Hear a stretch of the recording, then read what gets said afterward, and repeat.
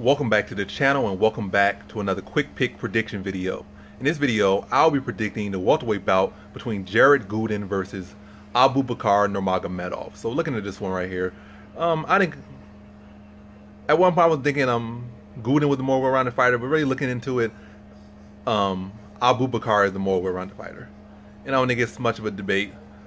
When I look at Jared Gooden, I look back at some of his fights, I see he had issues with wrestling. I see one fight where he got at least one fight. It's like at least one, if not three fights where, well, it's definitely two fights, but the Graves fight and I think a Williams fight. The Williams fight, he got out-wrestled. It's not like Williams was some super stellar fighter or what's he doing now today. He's not doing nothing stellar or anything. And it was a fight where he got grinded to a decision, just out-wrestled and grinded to a decision. And he had one fight where, even though he had opponent rocked, the opponent still had some opportunities where they were able to wrestle him and control him. And in the Graves fight, Graves controlled him heavily in the wrestling. And even now, leading up to this fight, he calling, he's saying everything somebody says when they go against a wrestler and they have issues with wrestling. Like, oh, this guy's, their fights are boring, Russians this, Russians that. He don't respect their style of fighting, like this and that. Like, bleep, bleep, explicit, like, explicit, I'm not gonna say it, but, he's just saying a whole lot about their style, or he's flapping his guns.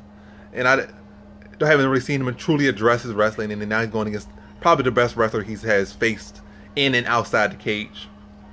So I can't really see his path to, well, I can see his path to victory, but I'm leaning to Nurmagomedov. At first I was kind of on the fence, but really looking into it, I'm leaning on the safe side. Abubakar Nurmagomedov. And Gooden, even though I would say he has a striking advantage, it's not a huge striking advantage. Yes, he's ripped and shredded and probably got 1% body fat and all that, and got some heavy hands, but he has, like, his fluidity is severely lacking. It's not like he's the most cleanest technical striker or the fastest striker or this or that. His striking is pretty average, to be honest. But yeah, like I said, he's physically shredded up.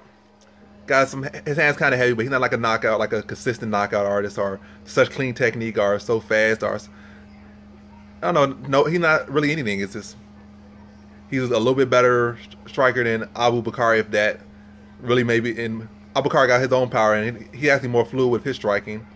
So I just see Abubakar being able to get takedowns on Gooden, be able to take him to the deep. I said not deep, but just pretty much score takedowns on him, mix up in the feet, throw some feints up top, get him to react, and drag him to the ground. Then once he gets reacting to the takedowns, then feint and come over top, land punches, and just really grind him to a decision. Take him down, drown him, and beat him to a decision. So in this one, I got Abubakar Nurmagomedov via decision.